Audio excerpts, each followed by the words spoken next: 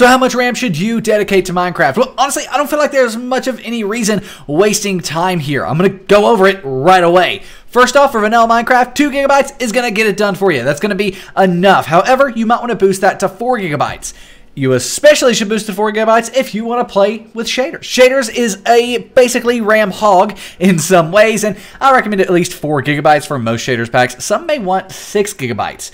As far as mods go, that's also going to be 4 GB if you're running, let's say, less than 50 mods. However, if you up that to 50 to, let's say, 150, like, had an extra 100 mods in there, which isn't quite unheard of for a lot of mod packs, 6 GB is going to be a happy place. Some will run off of 4, but 6 GB is recommended for anything up to 150 mods. Once you kind of pass that 150 mod threshold, you're probably going to need 8 gigs. 6 GB is possible up to 200 or so mods, but I have seen a lot more lag when you're in that range with 6 GB. 8 GB of RAM is going to be what we recommend for 200 plus mods. So that's going to be a lot of FTP mod packs, things like that, where they will definitely eat 8 GB of RAM.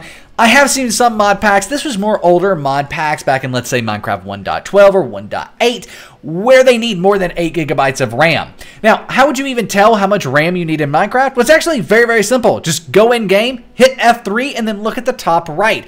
We're showing some B-roll kind of on screen of us me doing that right now, and in the top right, you can see exactly how much RAM Minecraft is using. If this is getting too close to 100 or you're getting random crashes, it might be that Minecraft is running out of RAM, and that's how you can see that in game by hitting F3 and looking in the top right. You can see your memory allocated there, and that's how much RAM Minecraft has dedicated to it. If you want to see how to add more RAM to Minecraft, you can check it out in the description down below. We have an in-depth guide on how to do that. And if you want to start your own Minecraft server with a host that has truly amazing hardware, go check out Apex at the first link down below, the breakdown.xyz/Apex, to start your very own 24-hour DDoS protected Minecraft server. They're the sponsor of this video, and they have amazing hardware, great support, and an overall incredible experience. We actually host our own server, played.breakdowncraft.com there, so check out Apex at the first link down below. Second link down below is how to add more RAM to Minecraft, and that's kind of that. That's how much RAM you should dedicate to Minecraft. 2 GB for vanilla, 4 GB for shaders and mods up to about 50, 6 GB for 50 to 150 mods, and anything over 150 mods, you might need up to 8 GB.